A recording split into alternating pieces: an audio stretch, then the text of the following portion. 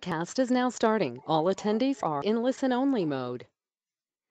Hello, everyone, and welcome to the Children's Cardiomyopathy Foundation's webinar, Supporting Your Diagnosed Child's Suggestions from a Patient. We're happy that you're joining us today for this session.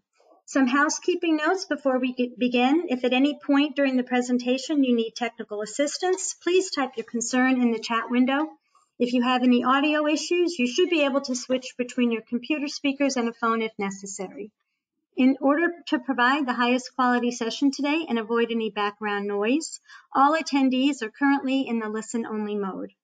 Your questions are encouraged and welcome throughout the presentation. Questions can be submitted via the question box, which is located in the control panel. We'll reserve the last 10 to 15 minutes of the presentation for any questions. You're welcome to submit your questions throughout the presentation as you think of them, and we'll go through them at the conclusion of the talk.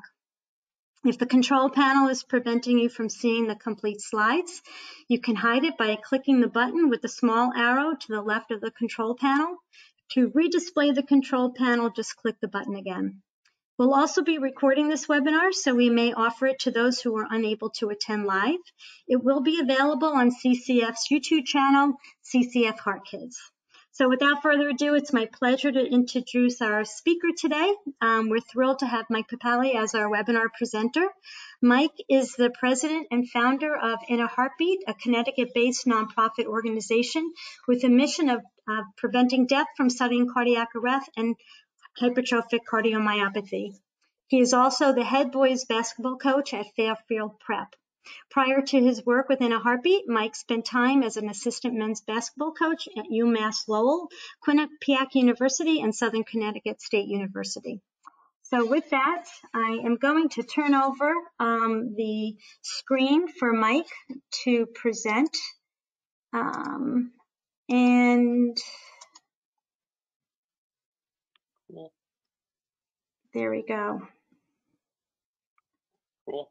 All right. Looks like I'm ready to go. Great. You can see it? Good. Yeah, I can see it. Thanks, Mike, so much for being with us today. Thank you. Yeah. Thank you, everybody, for being here. And thank you to the Children's Cardiomyopathy Foundation for letting me do this, because it's something I'm really, really passionate about. And also for giving patients like me and all of the other attendees out there an opportunity to have resources to help them as they kind of navigate their life with heart disease, because it's something I'm going to talk about a lot in this presentation, but I just really, really believe in learning from other people that are living through similar things that you're living through and going to live through for the rest of your life, really. So with that, the goal of this presentation, so heart disease diagnosis, no matter how it comes, and I'm going to get into my story and how I was diagnosed and that whole thing, but no matter how the diagnosis comes, it's scary and it causes a lot of mixed emotions, a lot of anxiety, a lot of fear, not just with the patient, but with the family as well. So the goal of what I'm talking about, and I've been a heart disease patient now for 14 years, I'm 31 years old, and I truly believe that currently I have a pretty normal life, and my goal is to share some resources that have helped me get to this point, because it hasn't always been this way for me, but I've learned a lot in the last 14 years. So again, the goal of this is to help your child live a very long and very normal life with heart disease, because I truly believe that that is possible, even though it might not seem like it right now.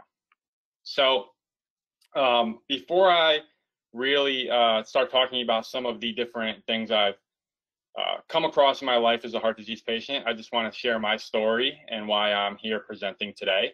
So growing up, when I was a teenager, I was a basketball player, and it was literally the only thing I did. I had no balance in my life whatsoever. I was not into music. I wasn't into art. I wasn't into anything else. And I kind of give my parents a hard time about that now for not forcing me to do other things, but I was so hyper-focused on basketball. And my goal my whole life was to be a college basketball player. And it's all I focused my time on. It was like school, some friends, and basketball. And I was doing everything you could imagine, playing on AAU basketball teams that traveled all over the country, participating in like strength and conditioning programs in the summer, spending like my summer days with my best friend in the gym working out, and then going to practice later at night. And again, like literally everything I did was playing basketball. And I was starting to, when I was a junior in high school, I, started to kind of develop as a basketball player. And the summer between my junior and senior year, I was traveling to like all these different showcases and tournaments that college coaches were watching me play. And, again, my dream started to come true because that summer I started getting all these letters in the mail. I started getting phone calls, emails. My family, my parents, all these coaches were calling, trying to sell us on why their school was the best place for me to go. And it was like I was at a point in my life. I had just turned 17. Again, basketball was my focus, my dream, and everything was starting to come true. So I was like, all this hard work I put in these last 10 years, it's all about to pay off because one of these schools I'm going to go to and one of these schools I'm going to play basketball at. So that summer was really normal. At the end of the summer, and just to kind of take you back, quick backstory, my dad started a basketball camp before my brother and I were even born. And we went to the camp every year. All our friends went. It was like the best part of the summer. And after we were too old to attend the camp as players, we became counselors at the camp. And the reason I tell you that is because later that summer, between my junior and senior year when I was 17, the camp was held the end of August, the week right before school started. So my brother and I was 17 years old. He was 13. We were both counselors at this basketball camp. And we decided, it was Wednesday night, and we decided that the next morning we wanted to wake up early. Camp started at 8, so we wanted to wake up at like 6 and go do a basketball workout before camp started so we could enjoy the rest of the summer night after that. So the next morning, August 24th, 2006, my brother and I woke up 6 a.m. One of our close friends picked us up, like 6:30. We hopped in his car. We went over to a local prep school, got into the gym, and we did a basketball workout for about an hour and a half, from about 7 o'clock or I should say about 6:45 to about 8:15. So the basketball workout was completely normal. It was high intensity. We were sweating. Our heart rates were going up, down, up, down. It was a typical workout that we would put ourselves through. And after the workout ended, we got back in his car and he dropped us off at the location where the camp was being held so we could go work. And at about 8:30, I walked in. I said hi to my dad. I ordered lunch for the day and I changed my shirt. And that is the last thing I remember from that day. So this is about 8:30 in the morning. At 10:30, I was sitting on the bleachers. But between 8:30 and 10:30, I don't remember anything. But at 10:30, I was sitting on the bleachers. My best friend was sitting right next to me. My brother was refereeing the game on the court we were watching, and I had a bunch of kids around me. And I slumped over and basically took a face plant and went into sudden cardiac arrest right there. So as everybody here knows, most likely, that the only way you can survive sudden cardiac arrest is two things have to happen. You need immediate CPR, and you need to be quickly shocked by an automated external defibrillator. So unfortunately, what happened to me, nobody started CPR right away. My dad and my brother were right there. Nobody knew what to do. Nobody would even have thought something was wrong with my heart. We had an athletic trainer at the camp that froze because I was agonal gasping, which is a very common symptom of someone in sudden cardiac arrest, but she made the mistake and thought that that gasping meant I was breathing and that I did not need CPR. And the building that I was in, to this day, I still don't understand how, but they did not have an AED. It was a Parks and Recreation building that hosted various summer camps, various adult workout classes, and just tons of different activities. So people of all ages were going in and out the doors every single day, and they didn't have an AED in the building at all. So as you all know, that those two factors made my chances to survive very, very slim. I was very lucky that when they called 911, there was a EMT next door. He was a volunteer firefighter. and he was sitting at his desk working his, 9 to 5 day job, and he had his pager on. So when the 911 call came through, he saw the call on his pager, recognized the address, came over and gave me CPR. I was blue. My dad was helpless because he didn't know what to do. My brother was helpless, and everybody in the gym was really helpless. But this man came over and gave me CPR and saved my life, saved my brain, and kept me going until the ambulance arrived and they were able to shock me with an AED. So I don't remember any of this. I was unconscious for a day. I don't have any memory for another day. But the first night I get rushed to the hospital, and a cardiologist sat down with my mom and dad, and they asked them a bunch of questions, and they said that your son has something wrong with his heart. Something caused him to go into sudden cardiac arrest this morning. We need to figure out what it is. And my dad, who, as a family, we never knew that heart disease could affect a young person. But my dad basically told the doctor that she was wrong. He basically was like, no, like, my son can't have heart disease because look at him. He's 17, he's strong, he's healthy, he's an athlete, takes care of himself, and those type of people don't have heart disease. And we were just so unaware that, that heart disease could affect young people at the time. But I was, like I said, I was unconscious for a day. I had no short-term memory for a day. And then eventually I just kind of started coming to and acting relatively normal. So the first things I remember in the hospital was going through every test you could ever imagine. I had multiple ECGs, I had echoes, I had a cardiac catheterization, and the worst of all was I had a cardiac MRI, which was absolutely miserable for me because I don't sit still at all. And every single picture they took, they had to retake because I moved. But eventually, through all of this, they diagnosed me with hypertrophic cardiomyopathy. So my doctor came in one day, and I love her to this day. We're still in touch. But she delivered probably some of the hardest news I've ever gotten in my life. She said, she had good and bad news for me. She said, she kind of explained the situation. The good news is you went into sudden cardiac arrest and you survived. And then she told me about the survival rates for cardiac arrest and how low they are. And then she said, based on your circumstances with not having a CPR right away and not having an AED in the building, your chances to survive are 1 in a million. And she said, the bad news is, we're diagnosing you with this disease and you'll never play competitive basketball again.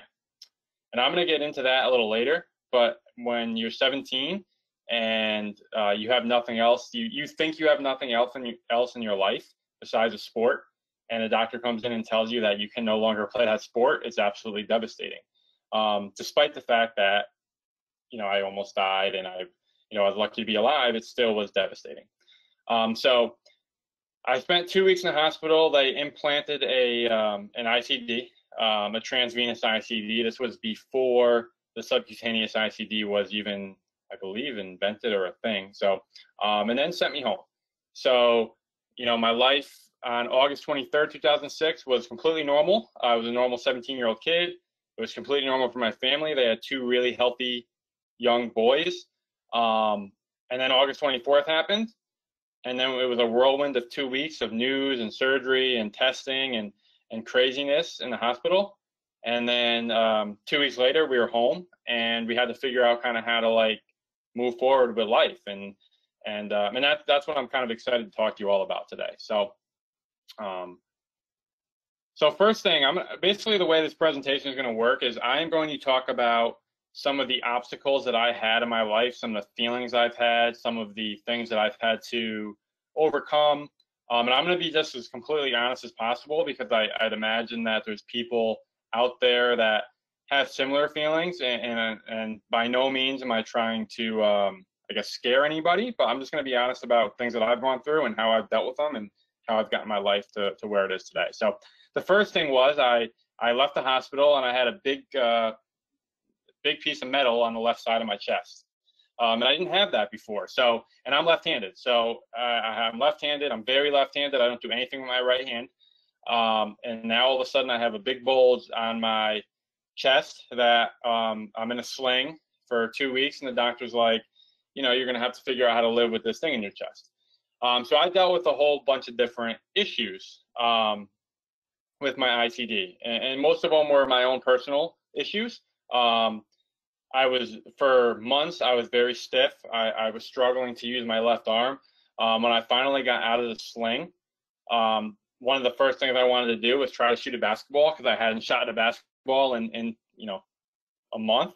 And I remember I was actually at the place where I went into cardiac arrest. It was a gym, and I took a shot, and it was like 10 feet short, because I felt so weak and I've had such a low range of motion in that arm. So I kind of was dealing with like the physical like frustrations of like, oh my God, am I ever going to be able to use my arm again normally? Like, am I going to be this weak for the rest of my life? Am I never going to be able to shoot a basketball again? Am I going to have to figure out how to do things with my right hand, because the left side of my body just isn't going to function right? And these are just all thoughts I had at the time. And then I was dealing with the fear of being shocked for no reason. And fortunately, that's never happened to this day. But, when I was in the hospital, I don't know, I remember sitting with a doctor and them telling me a couple of things. There's a chance that this thing goes off at least once in the next 5 years, and it might not need to. And of course, my question was like, well, what's it going to feel like? And their response was, the only way we can explain it to you is if you feel it, it's going to feel like you're getting kicked in the chest by a horse. And again, I was like, well, that doesn't sound like it's going to feel too good. So I spent a lot of my time focusing on, please don't let this ICD go off. I'm not going to do anything that's going to potentially make this ICD read my heart the wrong way. So again, that was a month out of cardiac arrest and having an ICD implanted. It took time, I will say, for me to adjust to it. But I have full range of motion in my arm. And I did, within, shortly after this, month or 2 month period.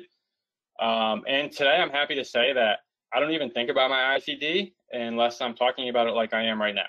So like on a day-to-day basis, I don't even realize it's there, because I'm so used to living my life with it. I'm so used to doing my day-to-day activities. And I've talked to a lot of patients, older, younger, that are heading into surgery for an ICD. And they have some of these similar fears of like, am I going to feel it every single day of my life? Is it going to affect my golf swing? Is it going to affect the activities I do? Is it going to affect, just my day-to-day function? And I'm happy to say that it doesn't affect mine at all. It's completely just a part of me now. It's not something I think about. It's not something I'm scared of. And it's not something that affects my day-to-day life. So for those that have children that are living with an ICD or might have a new ICD implanted that might be struggling with it, it does take time, definitely, but it does go away. And it's just a reminder to everybody, if you have questions as we go here, feel free to put them in the chat. I'm an open book with this stuff, so if there's something I don't touch on that you want an answer to, ask, and don't feel like I'm going to be uncomfortable answering. And if you have a question that you're not comfortable asking in front of the group, I'll share some contact information at the end as well if you'd like to ask on a more personal level. So the next thing I'm going to talk about, because this was a legit thing that I had, was this fear of dying. And this was the first day I came home from the hospital. I was sitting at my kitchen table, and I was like just trying to process everything that was going on. And I learned a lot about cardiac arrest when I was in the hospital. And I learned that cardiac arrest happens at any time, like especially in my circumstances. It didn't even happen when I was exerting myself. It happened when I was just sitting still, hours after a workout. And doctors told me that it can happen literally any time, and that means it can happen in your sleep. So for a couple weeks, I had this fear that I was going to go to sleep and never wake up. And the reason for that was because for 2 weeks, I was in a hospital and I was attached to all these wires. And as annoying as that was, the second I didn't feel right, or the second I had a question, or the second something started beeping, there was a nurse, a medical professional, a doctor, like right next to my bed. And that kind of comforted me, the fact that like these people were just always there.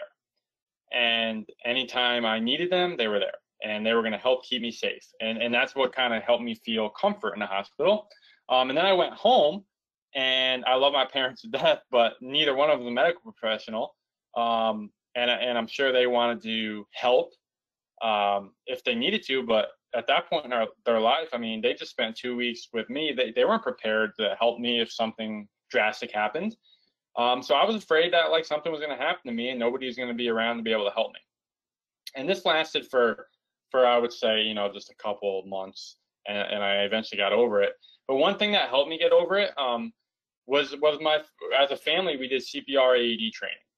And it just kind of gave me a comfort of like, okay, now like my parents are empowered to help me if they need to, rather than the situation my dad was in when I went into cardiac arrest, where he didn't do anything because he didn't know. And just doing that as a family, it was quite interesting. That the guy that actually saved my life is the one who gave us the training, and it just kind of empowered all of us, and it eased that fear that I was going to die or go into cardiac arrest, and nobody was going to be there to save my life. Okay, and this is a few things that happened early on, like right away. I was dealing with emotional issues, like most heart disease patients, young ones specifically, deal with, right? The anger of me being different now all of a sudden than every one of my peers, the anger of having the one passion in my life, basketball, being taken away from me, and living with the reality that I'll never play in a competitive basketball game ever again. With that comes depression and sadness, and a lot of these feelings, I think, are normal for really any person to have throughout their life. And they're definitely things that that don't affect me a ton anymore. They definitely did early on. The one thing I will say is I'm very I don't sit still well, like I said before, and I think that was just like I'm just in a constant state of like wanting to keep busy and keep occupied, and I really believe it might be an effect of the cardiac arrest and the heart disease and all the things that kind of I went through emotionally with it. And it still kind of affects me to this day. But you know, I'd imagine that, you know, again, if you're a parent and your child is newly diagnosed and dealing, you know, they're dealing with some of these feelings, and I think that's okay. Like, I think it's okay to be angry and not think it's fair that, you know, you received this diagnosis, because that's how I felt. I didn't think it was fair. Like all my teammates and people that I grew up with now, they get to go on and keep going, and I have to stop. Like, that made me angry. Did I get over it? Yes, but it made me angry. And you know, was I depressed that, you know, I wasn't able to work out and wasn't able to do things I want to do anymore? Yeah.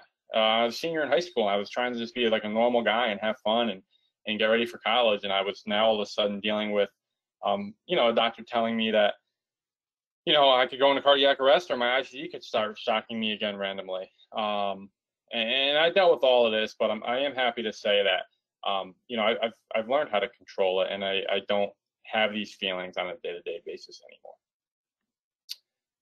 Okay, so losing sports. So again, for me specifically basketball, but this is an issue that I think affects kids in a lot of different ways.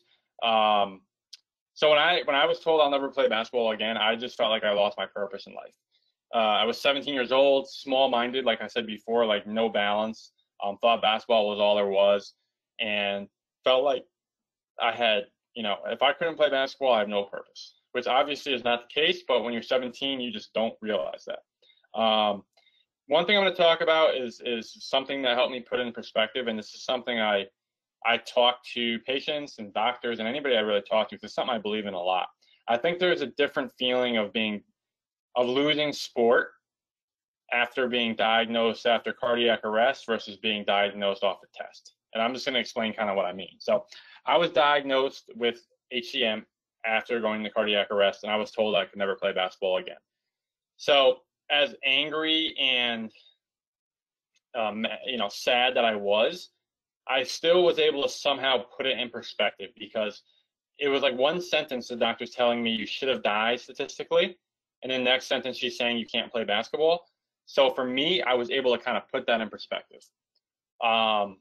It was hard. I'm not going to say I didn't have those feelings, but I think the fact that, and I would never want somebody to go into cardiac arrest, but I think the cardiac arrest helped me get over the fact that I couldn't play basketball again. And what I'm getting at is I think it's much more difficult to come to terms with having something taken from you when you're diagnosed off a test, whether it's a genetic test, whether it's, maybe the doctor just heard something in a physical and they sent you for an echo and now you have HCM or whatever the condition is, and it's never affected you one day in your life, and your doctor's saying you can never play hockey again. And I think it's much more difficult to come to terms with it when it happens that way. Of course, cardiac arrest is a terrible thing. But I think from an emotional standpoint, it helped me understand this more. So, for those, I guess what I'm trying to do is I'm trying to put it in perspective of, like, for a child that hears my story, that sees how dangerous HCM could potentially be and how dangerous playing sport with HCM could potentially be, to put it in perspective for them, that this is real, that even though this hasn't affected you a day in your life, it only takes it to affect you one time to possibly kill you. And I don't think that's an easy thing for children to understand unless it happens to them. So again, what I'm getting at with this is if my story could help benefit your child and help put things in perspective, I'm happy to speak with them, share with them, or share my story and say, hey, this guy was your age. And he doesn't have symptoms just like you don't, but he still went into cardiac arrest and he still almost died. And that's why you can't play sport anymore. But a couple of things that helped me with, like, my purpose in life. My mom kind of helped me with this. She brought me to the American Heart Association. That's how I kind of got involved in, like, volunteering and advocating. Because again, I felt like I had no purpose. I went to this meeting at the AHA, and all of a sudden now I felt like, man, like, I could help. I could share my story. I could help save other people. And it kind of made me feel like I had purpose in life. Again, the other thing that helped was I was able to stay around basketball, and everybody's different here. I had to make a decision. Was I so angry of basketball being taken away from me that I never wanted to have it be a part of my life again? And I realized that that wasn't the case. So I went to college and I became a student manager, and I got into coaching.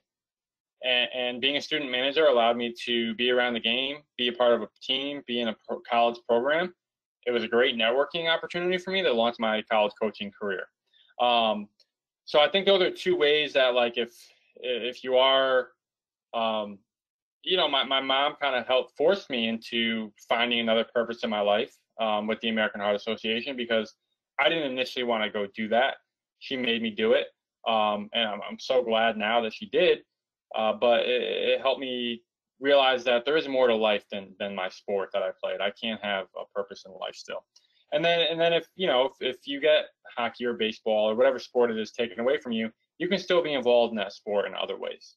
And I was able to do that. And that's just a personal thing, but I think it's two ways to kind of, like, cope with, losing sport. Okay. Let's see what's next. Okay. So heart disease and family. So what I'm going to talk about here is a couple things. So I kind of mentioned this at the beginning. Heart disease, the diagnosis, it comes to one person, and then it could come to others at some point. But one person gets diagnosed, and in my case, I was diagnosed with hypertrophic cardiomyopathy, and it affected my family in all different ways, right? Obviously, it affected me from I was the person going through it, but it affected my mom and dad, because when you're a parent, you think you have ultimate control of keeping your child safe, and all of a sudden they felt like they didn't have that control anymore. The second way it affected my family was genetically. HCM is a genetic disease, so neither of my parents were diagnosed with HCM prior to my cardiac arrest. They both got tested after, and my dad has hypertrophic cardiomyopathy. At the time, he was 42 years old or 43 years old when he was diagnosed. Never had a symptom in his life. Played basketball and baseball in college, basketball, baseball, football in high school. To this day, he's just turned 59. He's just turned 59, and he still has never had a symptom in his life. Then it affected my younger brother. My younger brother was 13 years old, and he was a basketball player as well, aspiring to play basketball in college. And the first thing is, how's this going to affect him? And going back to what I said in the last slide, I could never imagine my brother, and thankfully he played college basketball and doesn't have the disease. But I could, we got him tested every year, and it was the worst day of the year because I don't know how he would have handled it if he walked into a test and they said, yeah, you have HCM now, and it never had affected him a day in his life, because they would have pulled him from sport, and that wouldn't have been an easy thing for him to deal with. But a couple other ways that it affected my family. Number one, we tried to do genetic testing. My gene, to this day, they can't isolate it. It comes back as an unknown variant, so they cannot test my brother for it. So he still gets tested every year. He's now 27. It shows no signs of it. But what I really want to talk about with this is more of how we all dealt with the trauma of me going into cardiac arrest, because we all handled it pretty differently. So I was very quiet about it. I never showed that I was hurting. I never showed my fears. I never showed my frustrations. And that's because I saw how it was affecting my parents, and I didn't want them to have another worry on their hands. My mom was very outwardly emotional about everything. She was visibly upset. She was, visibly wanted to talk. She wanted to verbally talk about it. She wanted to go advocate. She wanted their family to go to therapy. She wanted to do all these things. And I don't know what the right or wrong answer here was. My dad was the opposite. He didn't want to talk about it. He wanted to just move on with life, and he knew it happened. He knew we had to make some adjustments in our life here, but he didn't want to deal with it on a day-to-day basis. He obviously wanted to keep me safe, but he wanted to do that, and he didn't want to speak about it. And my brother was the same way. My brother and I, to this day, and this is, I don't think it's the healthiest thing in the world. My brother watched me at age 13, basically almost die. And we've never said a word about it to each other. And we just don't talk about it. We know it's happened, but we don't speak about it. So I guess the reason why I think this slide is significant is because I think when a diagnosis happens in a family, it's a family issue. It's not just the person being diagnosed. And I think it's important, like for us, it was important for us to give my mom an opportunity to talk and us to listen and try therapy. It didn't really go anywhere, but we tried it. And she continued to do it on her own. And I think it's just important to respect everybody's way of handling it, because we all handled it differently. And I don't think there's a right or wrong way to do it. But I guess I'm just trying to hopefully relate to you and your family that we all had different feelings, and we all had to handle it in a different way that was best for us. Okay, so weight gain. So when I was 17 years old and playing basketball, I could eat whatever I wanted. Fast food, dessert, chips, soda, didn't matter. I burned so many calories working out. I still felt like I looked great. I still was in great shape. I was still playing like 8 basketball games in a weekend. And when I looked at myself in the mirror, I was very happy. After my cardiac arrest, I was afraid to work out. I was afraid, like I talked about before, I didn't want to do anything that was going to make my ICD shock me for no reason. So didn't want to run, didn't want to exercise, didn't want to lift weights, didn't want to do anything. Unfortunately, I was not afraid to continue to eat everything in sight. So I naturally started to gain weight. And with weight gain, I started looking in the mirror and saying, okay, my body looks different now. I started to lose confidence. I started, noticing that my peers were in better shape than me all of a sudden, and their bodies looked better than mine. And I was a senior in high school, and we had swim class at the high school I went to. And I was so embarrassed about how I looked that I told I hate to do this, but I told the teacher that my doctors didn't want me swimming right now. So I didn't have to take off my shirt in front of everybody. Because, I told them it was because of my heart.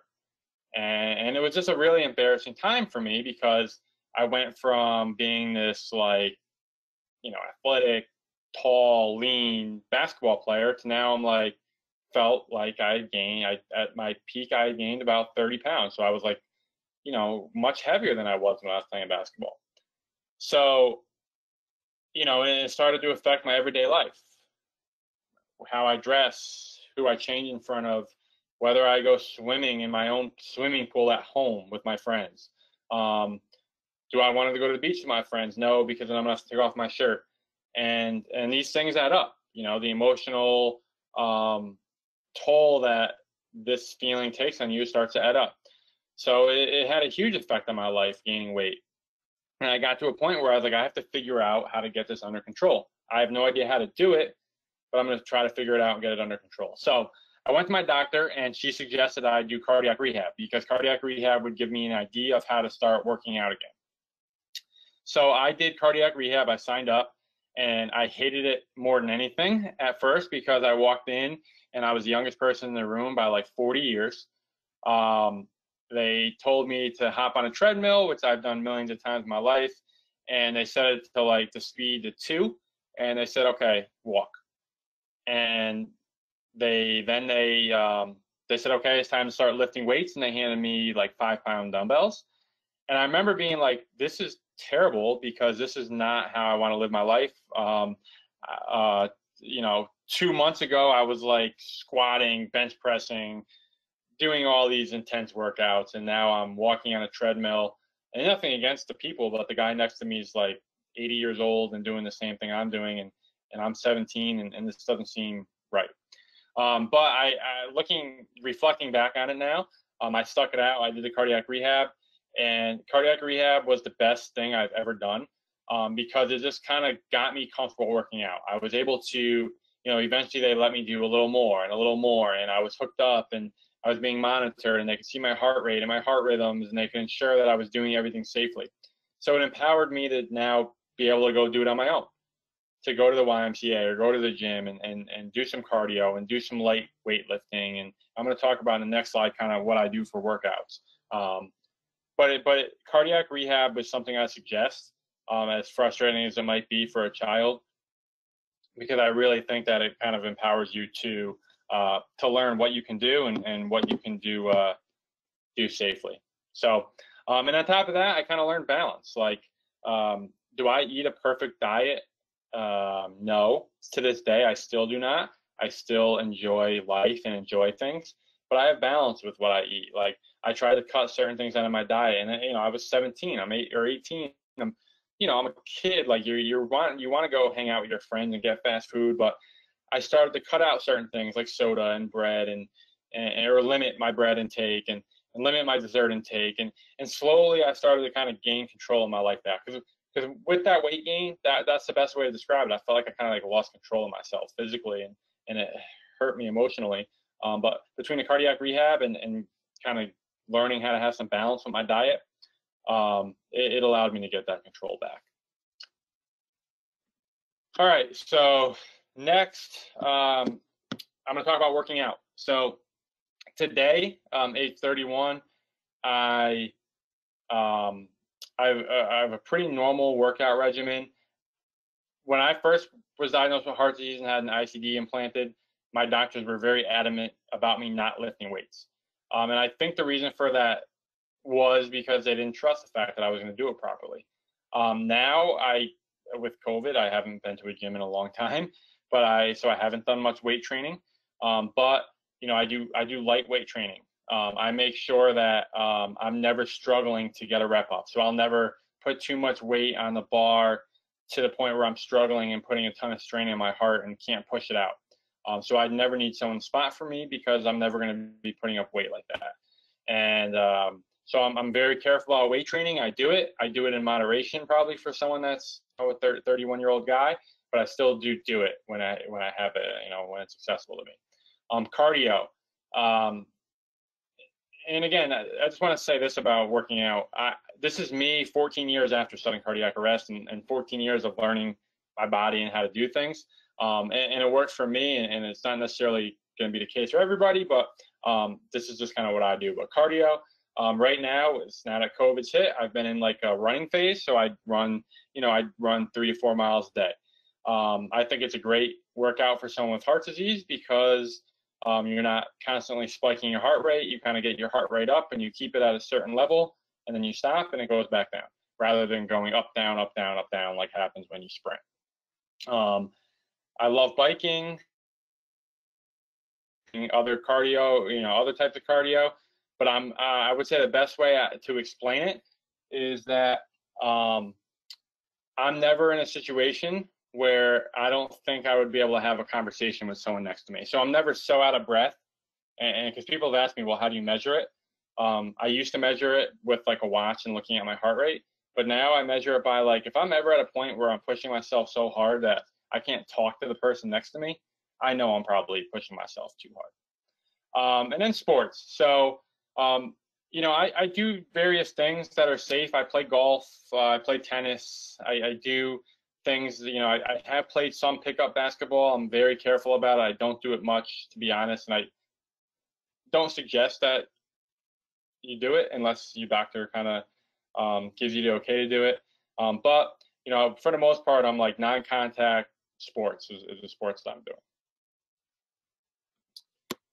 Okay, so college. So this was a big thing for me. I'm keeping a track of the time here.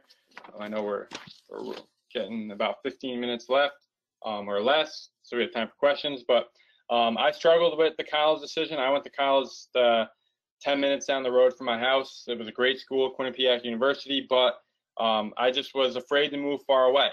And I was unsure of a lot of things that college kids do, like drinking and smoking and doing things. And I didn't do these things. I don't smoke. And people have asked me this question, other patients, how does smoking weed affect your heart? Personally, I don't smoke weed. I don't suggest it for someone with heart disease, but I don't know how it would affect because I've never done it. I do drink alcohol socially. I was really scared about it at first, but I'm careful about it, and I drink socially like a normal adult drinks. And the other fear I had with college is going away. Like I had this, the fear of who's keeping you safe. You go from doctors and nurses to being around your family, and now all of a sudden you go off to college, and it's like, who's going to keep me safe? So looking back on it, it was an interesting time in my life. I wish I was more comfortable to go further away from home, but at the time in my life, I just wasn't. Didn't feel comfortable and able to do that. Relationships, significant others, families, friends. I think the most important thing for someone with heart disease is to be honest with them. And the reason for that is because the reality is that your friends and family, your significant other needs to know what to do if something happens. And if these people in your life can't handle knowing that you have heart disease and can't handle being prepared to help you, then they're probably not people that should be in your life. And I've been open and honest. It hasn't affected any of my relationships that I know of. I don't know if certain people have thought certain ways about me, but my friends and family know that I have heart disease. I went into cardiac arrest once. The reality is I could go into cardiac arrest at some other point in my life, and they might have to step in and provide CPR. And if my ICD doesn't shock me right away, use an AED on me and call 911 and do all that. So I think it's important to be around people that support you and support you as a person, support your heart disease, and want to help you if they need to. So that question's come up a lot. Like, does it affect your dating life? And for me personally, it hasn't, because I've been honest. And if someone is freaked out by it or if someone's not comfortable by it, that's totally fine. But that's probably not the person that I should be with. And that's kind of the way dating goes. But and same thing with like your peer relationships and your friends. If someone isn't comfortable being around you, then they're probably not one of your true friends. Couple other things. I'm not going to touch on this because it's for too long. So I had an ICD replacement. I had open heart surgery when I was 25, and that picture's. I joked. I spoke at the CCF conference, and I have no clue why my mom thought it was a good idea to take this picture, but she did, and I use it because it's a pretty powerful picture. So I had open heart surgery when I was 25. I had an ICD replacement 8 years out, which is normal. And I'll be honest about it. And this isn't, again, nothing I say I'm trying to scare people. I'm just trying to be completely honest. One of the risks with surgery is catching an infection. very, very, very, very, very low risk that happens in surgery. It happened to me when I had my ICD replaced, which led to a lead extraction, which led to open heart surgery. These things are all very, very rare. Once you have an ICD placed, it is pretty common. You know, you're going to have to get it replaced every 8 years. They're very, very routine surgeries that get done a lot, and it's not something that needs to be worried about. But what I want to talk about here really quickly is I now have a subcutaneous ICD, and I got it 8 years after, so I was 25.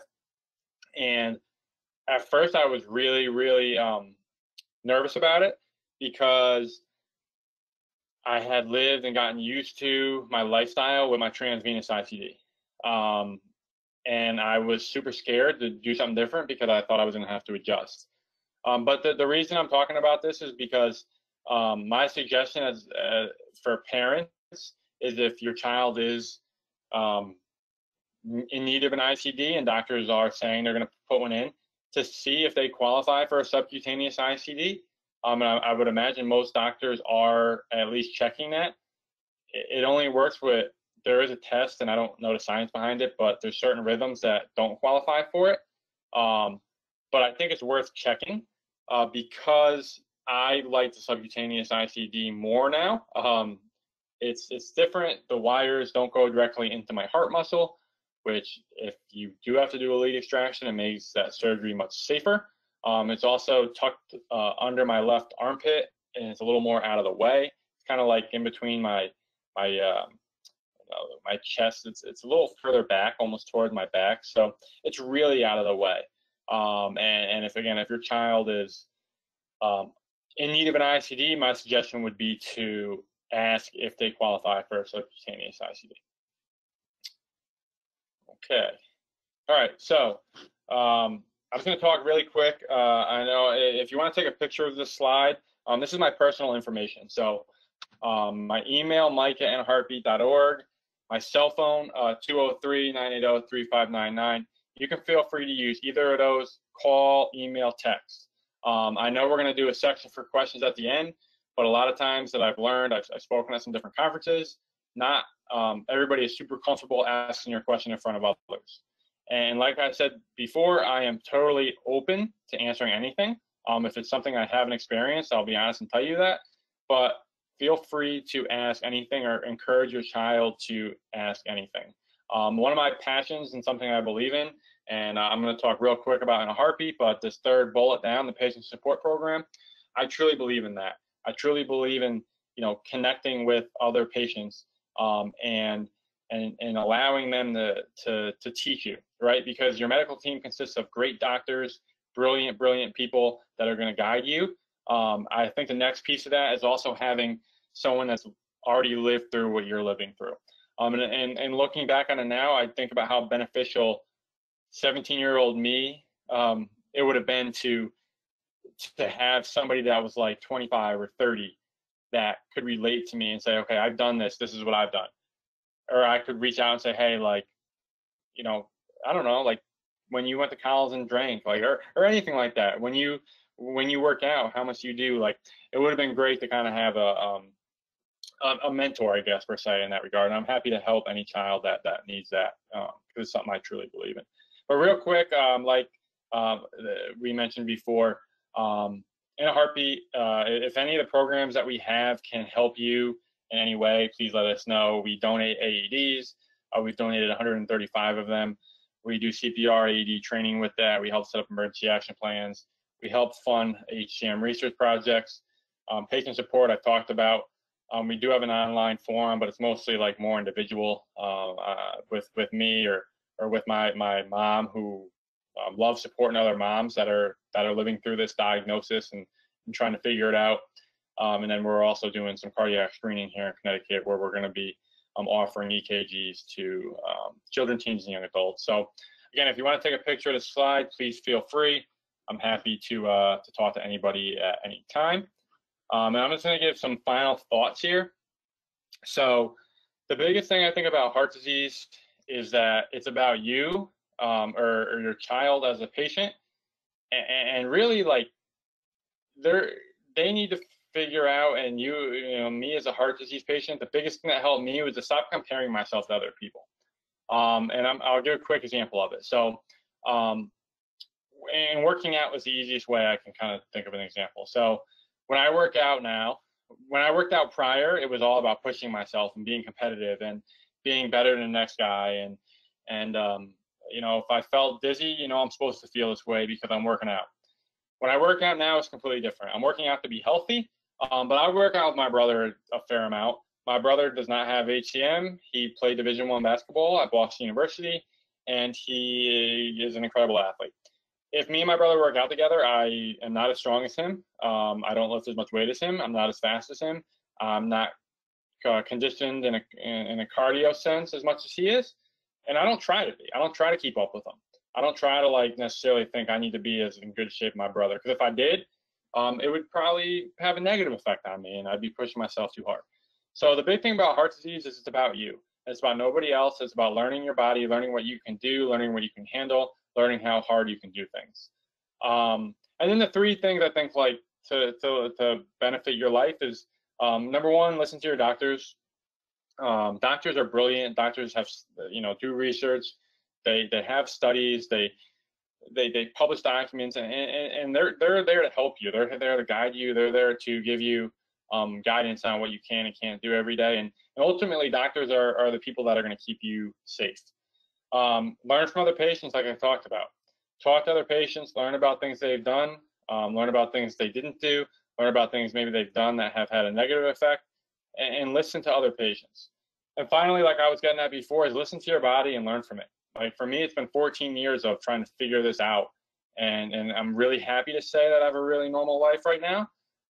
It took time for me to get there, but it took me like listening to my body and trusting it, and trusting my ICD, and trusting my doctors, and feeling what feels right to me, and navigating my life that way. So with that, if anybody has any questions, I would be happy to answer them.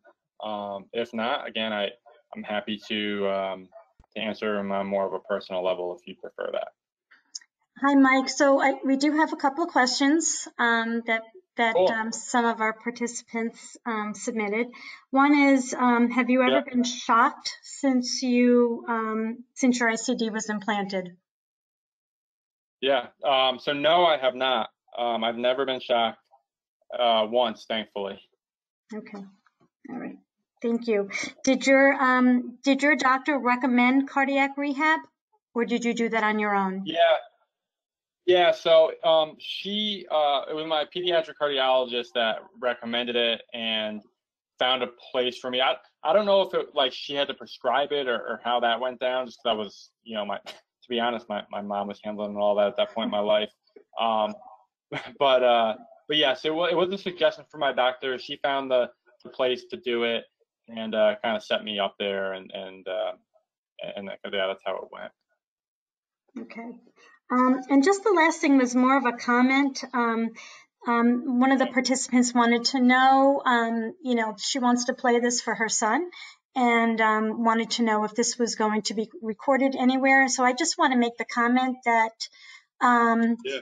it will be available, and it will be on our CCF Heart Kids YouTube channel, and you can it will probably be up by tomorrow, but I will send all the participants that information. I just got another question that came in. Let me see. What is the measurement of your septal? Has it increased?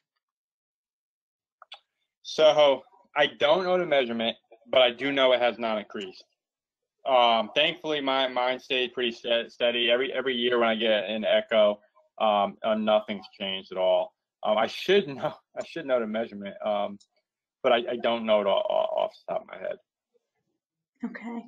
All right. I think that's it for all the questions. If anybody else wants to shoot a quick question right now, we have a couple minutes. If not, Mike has graciously shared his phone and email address. I think we do have another question. Oh, no, it was just a thank you. So we don't have any other questions. So Mike, I really want to thank you. This was great. We really appreciate that you share your story. And more importantly, we really appreciate that your honesty with all of this. It's really helpful. Just a reminder to everybody that is on that September is Children's Cardiomyopathy Awareness Month. CCF is sharing awareness activities and information throughout the whole month. We'll be hosting a virtual walk to support CCF's initiative throughout the month. So just go to our website and you can have a quick look to see more information. Our website is childrenscardiomyopathy.org. And then for those of you who just want to take a quick look, tomorrow this recording will be on our YouTube channel, and it is called CCF Heart Kids. And I think, let me just see if I just got another question. Nope. Mike, you're getting lots of nice comments from everybody. Everyone's saying thank you. This was really great. And I want to thank you for being part of this. And I want to thank everybody who were participants today in this presentation. We really appreciate it. I hope you all have a great day. And Mike, thanks again so much. Yeah, take care. Thank you. Okay, bye-bye. Bye.